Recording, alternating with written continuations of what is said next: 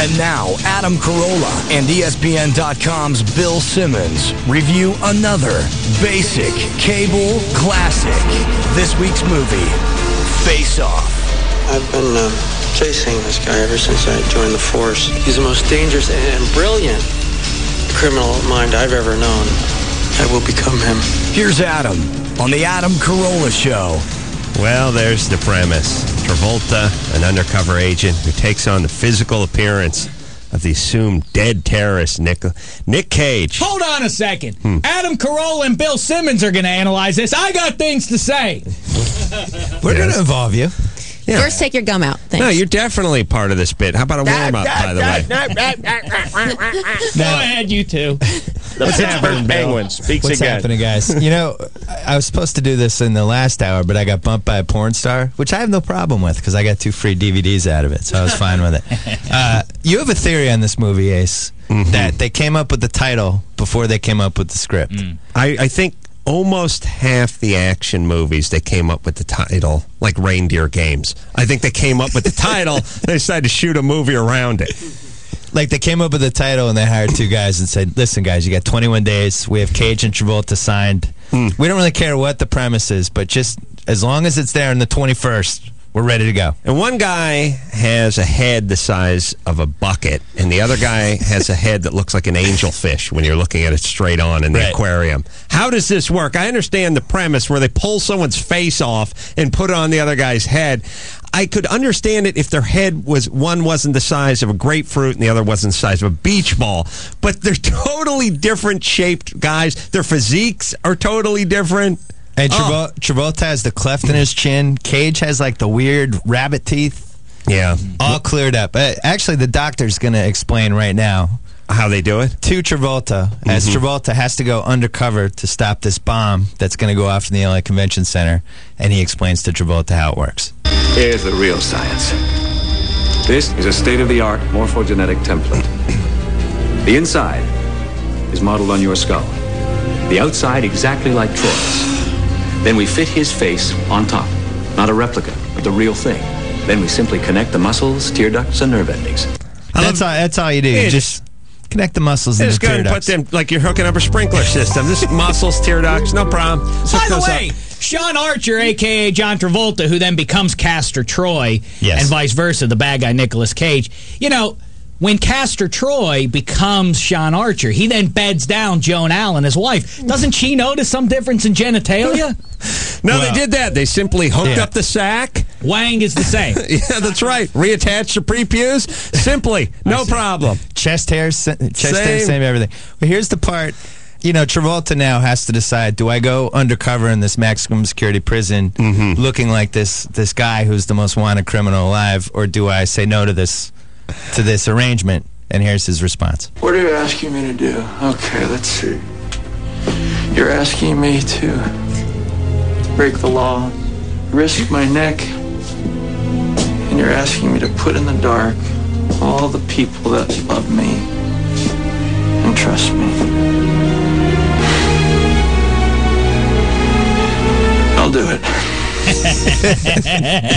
I'm good. I'll do it. If it doesn't work out, I look like this hardened criminal. I'll be in maximum security prison for the rest of my life. It'd be nice if he just said no and the movie was only 31 minutes long and we all could have gone home. And by the way, there's no good reason why he can't tell the police on the inside, the prison guards. There is no explanation in the movie why they can't be privy to what he's doing. Dameshek. So naive. They've been bought and sold years ago by Castor Troy's people. Now, part of the appeal of this movie when you watch it again and again, which we all do, Cage, when he becomes Travolta, and Travolta when he becomes Cage, they have to kind of act like one another. But Travolta's a bad actor. I mean, it's like a very quiet secret that he's just a terrible actor.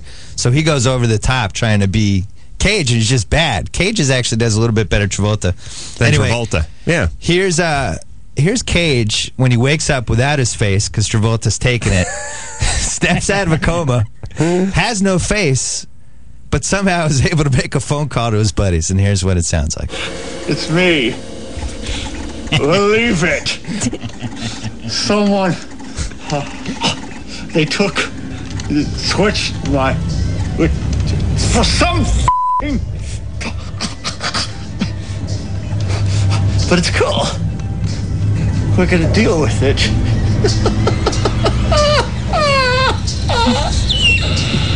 Yeah. How'd the talk with the director go? Listen, Nicky, baby, your face is gone. You're picking up the blower. You're calling one of your buddies. But I want you to have fun with it. Yeah, it's your favorite director, John Woo. John Woo. No greater director of gay porn than John Woo. This is essentially 2 hours of gay porn. A lot of slow motion with John Woo. Here's my question, though. How do you talk without lips? It's a good question. Nicolas Cage did I'm going to say it's impossible. Yeah, it's almost one of those, does a tree make a sound if it falls in the forest? How does one talk without lips? You know, it's so improbable that during the movie they actually don't even show him without the face. I don't know if they didn't have the CGI ready or if they were like, listen, if he doesn't have a face, nobody's going to buy this. So they just have the camera angle from behind his head. Right. But now, I thought that was the most ridiculous part of the movie. Dave has other thoughts, which we'll get to. But we had a nice little argument about this once upon a time. I still say making a phone call without a face is the most ridiculous part of the movie. But Dave has a very valid point, which we'll get to. But here's the fourth clip. As you know, I have a rule with action movies. A real bad action movie, you have to say the title somehow in the dialogue. It has to be said. Yes. Like we did with Con Air last week, where they worked Con Air into the title, and here's how they did it with Face Off.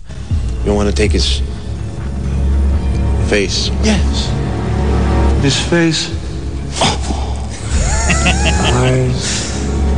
Thank God they didn't draw attention to it. Skin. It's coming off. The face.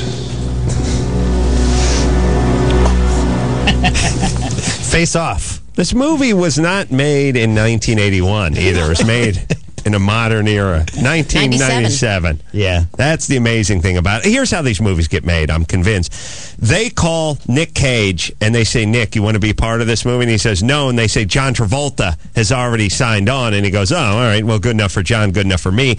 And then they call Travolta and tell him Cage has already signed off. And he says, oh, good enough for Cage, good enough for me. And then the studio doesn't need to read the script because Cage and Travolta are both in it. It's going to make $100 million at the box office. And that's how these movies get made. And they also probably, Cage was like, $20 million. Oh, yeah. And then Travolta's like, what's Cage getting? $15 million. Oh, Right. I'm in. And somebody probably got paid more than the other guy. Now, Cage, of course, in the maximum security prison, which has the boots, the electromagnetic boots. That, Sure. Right. It's like, that's another action movie thing where you have the technology that's really advanced but never ends up actually happening. But the movie doesn't take place in the future, No. does it? Which No. is weird when they weave in these futuristic things that don't exist as we know them. Well, including when you're in the lockdown, he goes in there, of course, Nicolas Cage, who is actually John Travolta's character. Yes. He goes in to get information from Castor Troy's brother, Pollux Troy. Now, here's my beef. Pollux Troy sees his brother, Castor Troy. It's actually Travolta. We, as the audience, have accepted the premise that the face can come off and be reattached to another human being. Pollux Troy sees his brother, and 8 seconds into having a conversation with him, identifies this as not, in fact, being his brother. Right. He knew. Well, it happens. My sister came over with my nephews last weekend, and the minute she walked in through the kitchen door, I knew something was different immediately, so I pulled a steak knife on her, and I told her to tell me Mom's maiden name. You do not, if you expect me to buy your premise, I don't like when people say, like, face-off's a preposterous idea. You can't take somebody's face off and attach. If I go to the movie, I have accepted that this can happen. But then the characters in the movie don't get to question it either. Yes, I agree. Well, Cage is able to escape this maximum security prison, even though there's electromagnetic boots, and jumps probably 500 feet into the water with helicopter shoot. That's another action movie thing where if you jump in the water, the You're helicopter with the gun, they can't get you. No, once your head gets 4 inches below the surface, you're home free. That guy's in the I can't see him.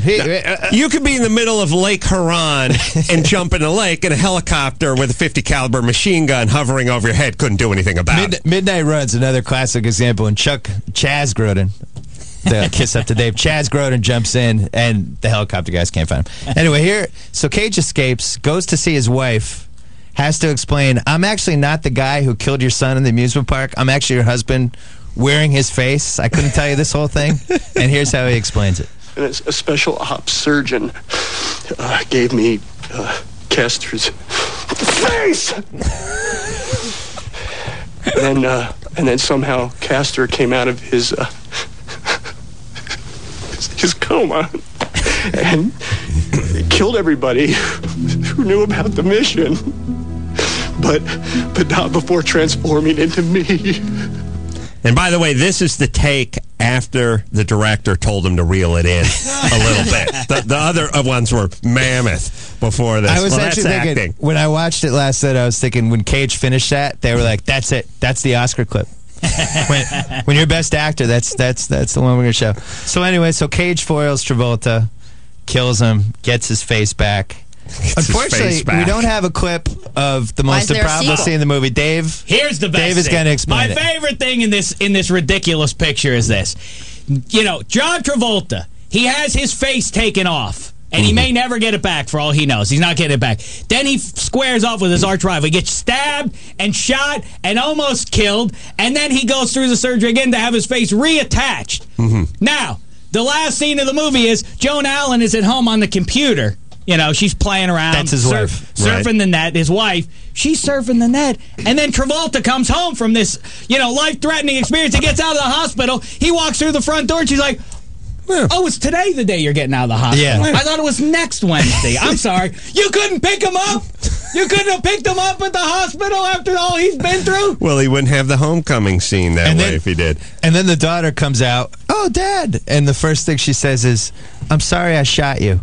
Yeah. And that's one of the last lines of the movie is, I'm sorry I shot you. And it's just a classic, one of the best ever. And I'm glad we were able to recap it. Well, basic cable classics with the sports guy, Bill Simmons from ESPN.com.